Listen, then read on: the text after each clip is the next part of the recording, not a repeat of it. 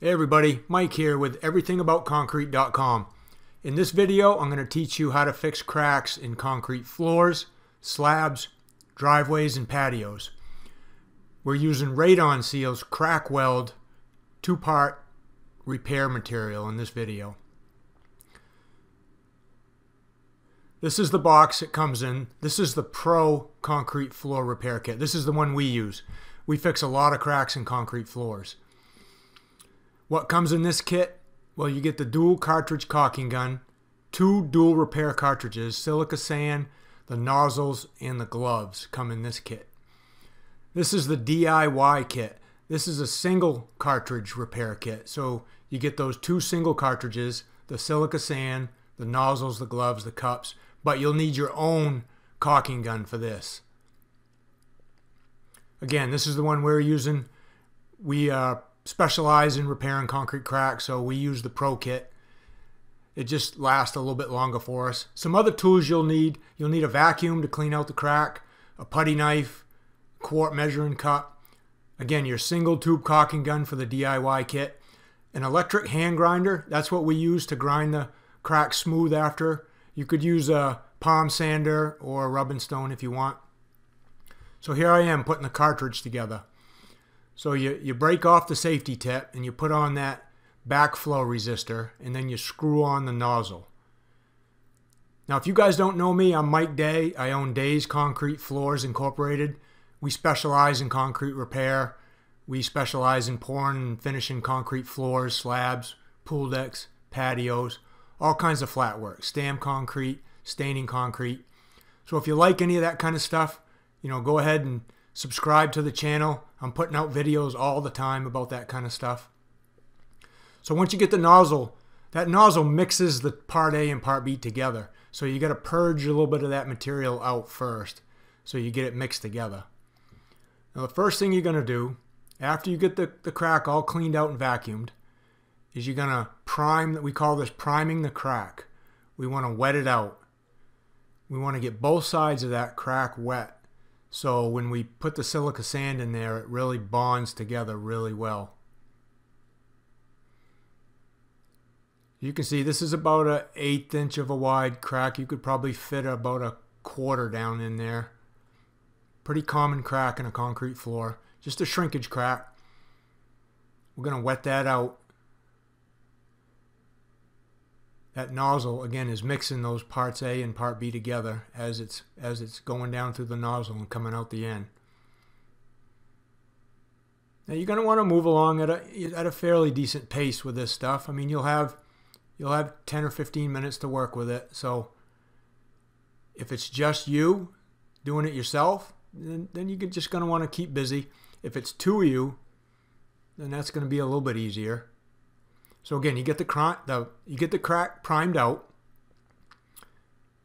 and now we're going to go over it again just to add a little more material and start putting the silica sand to it.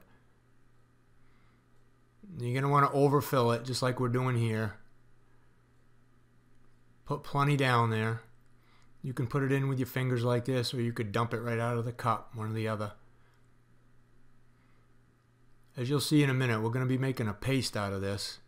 And then we're going to force that sand down into the crack. Right now we just want to make sure there's some material down in there so the sand can soak into a little bit. And then we'll use that putty knife just like that and force a little bit of that sand down in there. Then we'll wet it out again so we can make a kind of like a putty out of it. Yeah, you can see now we're just dumping it out of the cup. So we'll go along and we'll do the whole crack like this. This crack was probably, I don't know, 7 or 8 feet long. Not a very big one. If you're doing really long cracks, like say over 10 feet, I would just do sections at a time, like maybe about 10 feet at a time. Where this one's only 7 or 8 feet, we can sand out the whole crack before we go back and start making a putty out of it. You can see I'm wetting it out again, and then my other guys there are just adding the sand to it. you want to overfill it a little bit with the repair material. This is a 2-part polyurea repair material. This stuff dries really, really hard and rigid. It's actually considered a structural repair.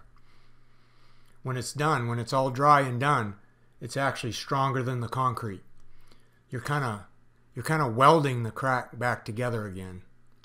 So you can see I'm forcing the sand down in there, kind of making a putty with some extra material. If you need a little more, just squirt a little more down. There you go. Now you can see that nice paste we're making. Push that down in there, force it in there really good, and you're going to want to leave it overfilled. You're not going to want to try to scrape it perfect on this first run. I'll have a link down in the description, guys, for not only for the instructions on how to do this. You'll be able to go to my webpage and read all the instructions. I'll even have a downloadable PDF on that for the instructions. And then there'll be a link on my webpage where you can actually go buy this stuff if you want to try it. Again, this is from Radon Seal. They sell concrete repair materials, crack repair materials. They sell concrete sealer. You can see that putty I'm making. I'm just making a putty, a paste, forcing it down in there. And shortly here we're gonna let this dry for about 15 or 20 minutes, and then we're gonna grind it smooth. Now, if you don't have like a 4-inch electric hand grinder, you could scrape this a little smoother in about 10 minutes or so. Get most of the excess material off after it dries a little bit with a putty knife, and then come back with a palm sander with 60 grit paper or a concrete rubbing stone and just sand it or stone it smooth. We just like using a hand grinder. It's just faster for us because we do a lot of them. You can see I'm leaving that overfilled. I'm leaving plenty of material there. So here we are, grinding it off. There's our little hand grinder. You can see it grinds off pretty easy. And once it grinds off, you can hardly see that crack there. The crack repair material is gray, so it blends in pretty good. If you get any excess on the floor, you can just lightly buzz over it. It'll come right off. As you can see he's doing there, just cleaning up a little bit. These 4-inch hand grinders are pretty easy to use. You can use a DeWalt one. You could use a Bosch one. Get them at Home Depot. I'll have a link in the description for one if you want. But as you can see, he's just grinding that off. It doesn't take much effort, and it doesn't take much time to grind it. Material comes right off, and that's rock hard inside that crack right now. After about 20 minutes, that's rock hard. Now, if you do find a spot that's still a little tacky or feels a little bit like it's just smudging, like that's gonna right up here at the end, then you just give it a few more minutes before you grind it.